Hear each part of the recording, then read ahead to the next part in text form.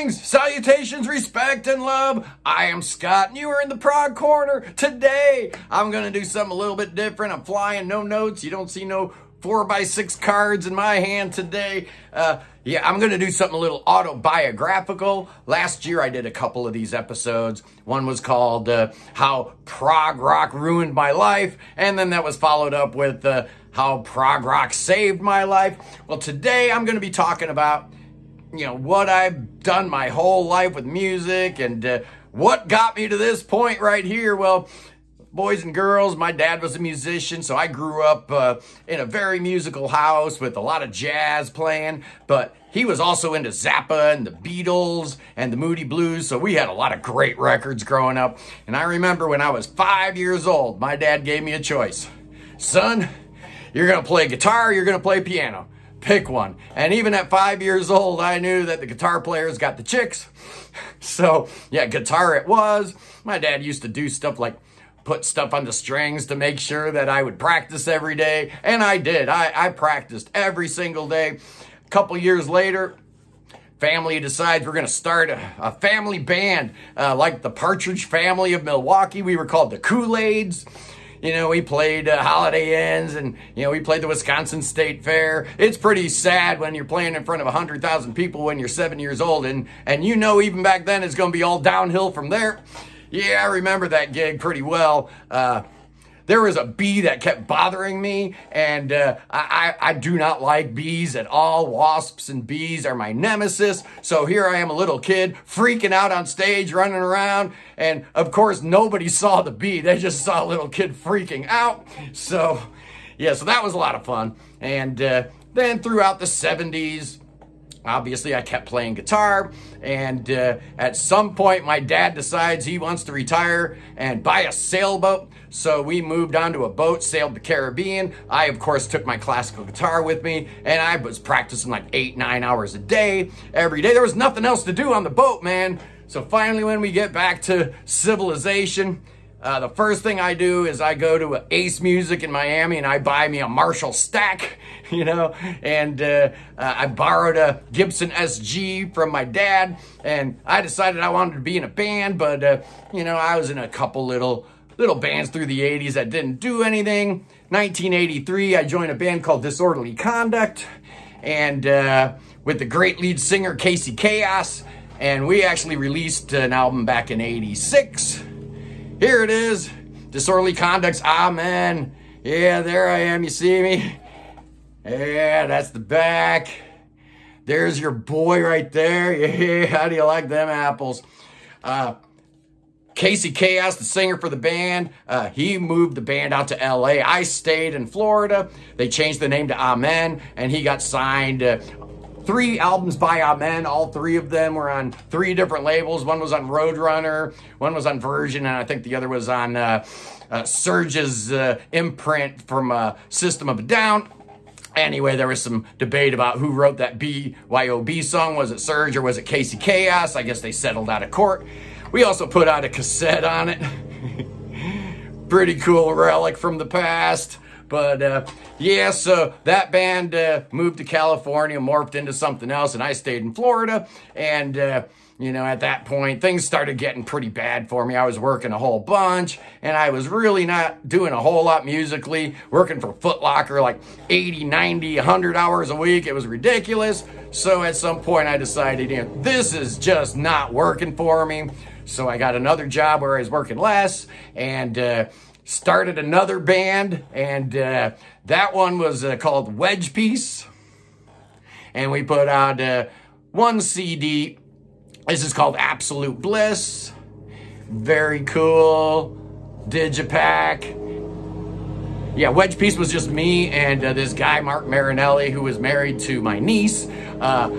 Dude, man, couldn't play at all, so it actually helped me a great deal with my songwriting. I had to learn how to write real simple songs because this guy just couldn't keep up, and it made me a much, much better songwriter. We put out a second album that's on digital only, called Exit L'Amour, which I really, really like too. I'll put a link in the description if you guys want to hear that. But I am doing a giveaway today on the wedgepiece CD. The first 3 people that ask for a copy are gonna get a copy. Yeah, it even folds out. It's actually a pretty good digipack. Yeah, I've got a few of these left over. We sold like about 800 of them, so I got maybe like 200 of them left. I think we pressed like 1,000. But that was a fun band. It was all like acoustic indie stuff. I used to call it folk punk because I was just so angry all the time, screaming and yelling. But it was a lot of fun. We had a good time doing it. And then yeah, I met a girl in Ohio, and we were talking on MySpace for like 3 years, and decided at some point that I needed to move to Ohio, since I guess she didn't want to move to Florida. It was just a little too hot for her, an Ohio girl. She wasn't down with that. So I moved up here to Ohio, and for all intents and purposes, my music career was done, over. I was done with it. I was up here a couple years, and I started writing for a webzine called The Fire Note, and that helped, give me a little outlet, a little creative outlet for me to do something.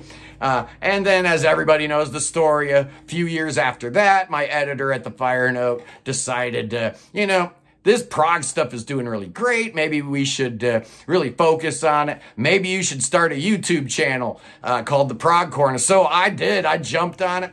And if you watch the early videos, I was still tagging it as part of The Fire Note. I still have a sub on The Fire Note called The Prog Corner. It's kind of hidden on mobile. It's like a drop-down screen you got to find. So it's really a hidden corner on The Fire Note. But yeah, I still do my year-end list and stuff like that for the website.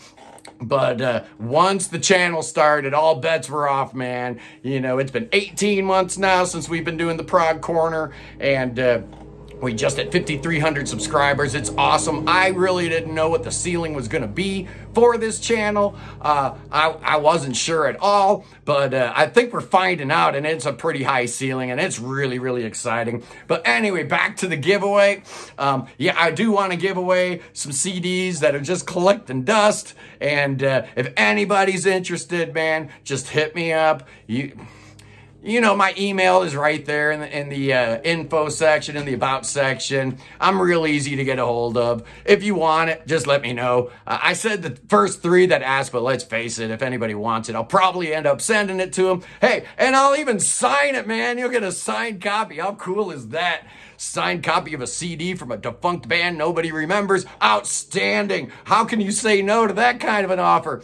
Anyway, yeah, I just wanted to kind of give a little brief synopsis of, who I am and what I do, and, why I do the Prog Corner. And it's basically because I'm a failed musician that tried his whole life to do something with music, and it just never really happened. So here we go. It's pretty exciting for me that I think I finally found my niche. I think I finally found, where I fit, and, where I can actually put, some of my talents, my entertaining skills, if you will, from years and years on stage, entertaining people. But here we're doing it a little bit differently, and I've actually got a bigger audience, so it's pretty exciting for me. I'm having a good time, and I love you guys. You're a big reason why the Prog Corner is where it is today. I couldn't have done it without you. So as a way of saying thank you, yeah, if you want my CD, you can have it. Anyway, next week, we got a lot of things going on. There's so many albums I want to review. I'm getting a backlog. I haven't reviewed the Ring Van Mobius yet. I haven't reviewed the Agusa yet. There's so many great records out there. And then we've got the Prague Around the Globe series. We still got to do Poland and Brazil and the Eastern Europe. There's a whole bunch of geographic places I want to go exploring with that. We've got the Under the Influence series, looking at bands influenced by bigger bands. We've got all these different threads. I was doing my looking back at years. I I think I've done from like 2022 back down to 2011. So 2010 is next in that. I've got my Under the Influence series. There's just so much. I don't even know, man. What was the other one? Upon Further Review, I was doing some of those, looking back at older records. I don't know. Let me know in the comments what you guys think I should be doing. But anyway, I know you guys are going to be happy with whatever we do. And that's what we do in the Prog Corner. Anyway, like I said, I just wanted to do a quick little autobiographical episode here today, because it's been a while since I ran without notes and just talked off the top of my head. And, you know, whatever came out is what was going to come out. Anyway, I love you guys. Peace in the Middle East. Free Tibet, and God save the king. God save the king. Save that king. He deserves saving. Yes, he does, boys and girls. Yes, he does. I'll see you soon. Peace.